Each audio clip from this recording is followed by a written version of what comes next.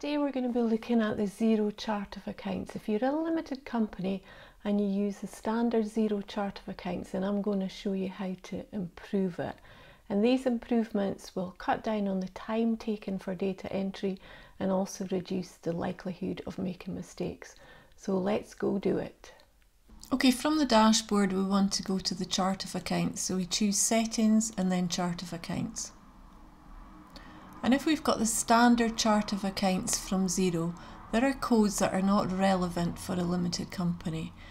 Now I'm going to go to the search box and I'm going to key in the word owner and I'm going to search. And the reason we want to do that is because we know that there are two codes on the Chart of Accounts that are not relevant when you've got a limited company. Funds introduced and drawings are only relevant if you are a sole trader or a partnership. So we want to click to the left to select them and we would choose delete. Now I don't want to delete them because I want to use them later, so I'm going to choose the option to archive. And when you make your choice, you'll get a warning message just checking that it's okay. So that's the two codes for owner gone. And now what we want to do is we're going to look at accounts that we want to change. And again, I'm going to go to the search box and I'm going to choose enter because I want to find codes that are called entertainment. And on the standard chart, there are two codes for entertainment.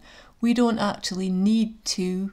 It's not relevant in the UK, so we're going to select one of them and again you would choose delete.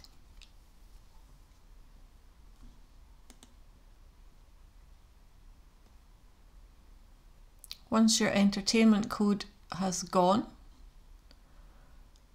I'm going to search, I'm waiting patiently, I'm going to search for travel. And a similar reason here, I'm searching for travel because I know that Xero gives us two different travel codes. There's a code for national travel and there's a code for international. Again, not relevant to have the two, so we're going to select the international one. You would delete, I am going to archive. So we're now left with one code for entertainment and one code for travel, and we're just going to tidy them up a little bit. So again, I can find the entertainment code. And this time I want to edit the code. To edit, just click on the name of it that's in blue and it takes you into the edit box. And all I'm going to do is I'm going to remove this 100%, this 0%, because in the UK that doesn't make sense. Entertainment tends to be disallowed.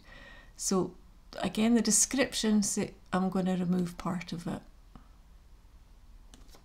We can zap that and then save.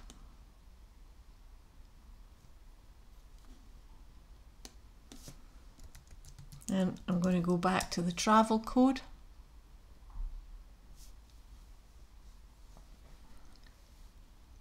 And again, I'm going to select it.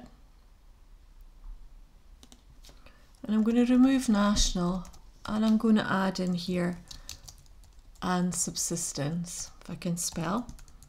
Or you might want to say and hotels, something like that, to confirm what you're actually going to use the code for. And I'm going to remove the word domestic.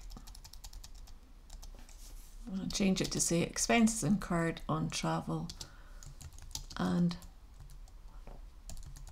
subsistence and then choose save. Now I'm going to have a quick look at codes in Xero that are used for fixed assets, and we can actually find them. You can see that there's tabs, so we can actually click on the asset tab and then we'll be able to see the fixed asset codes. And I'm going to select, and I'm going to go for the edit option here again. I'm going to select office equipment. Now the reason I'm going to do this is it's very easy for people to use this code in error. This code is for fixed assets that are going to be held in the business for more than a year. chances are they're going to be higher value. So I'm going to put a suggestion in here that it's for amounts over £200. But what we want to do is we want to avoid coding small items here by mistake. So if you go and buy a stapler, you wouldn't want it to be coded to office equipment. So when you see this greater than £200, that will just alert you as you're coding the expense for your stapler that maybe that's not the right code to select. And I'm going to do the same with computer equipment. So if you went and bought a new mouse, for example, you would want a code that's called IT expenses, something like that. Computer equipment would not be the right code. So again, if we just put in brackets greater than £200, it will alert you if you go to use that code by mistake. Buildings we're all right with, that's self-explanatory, and so is motor vehicles, but we'll choose plant and machinery. And we'll do the same thing. Greater than £200, and then we will choose save. And that's it. That's your chart of accounts tidied up. I suggest that you take a few minutes of your time and you go and do it. It will save you time on data entry and it'll save making mistakes. Happy zeroing.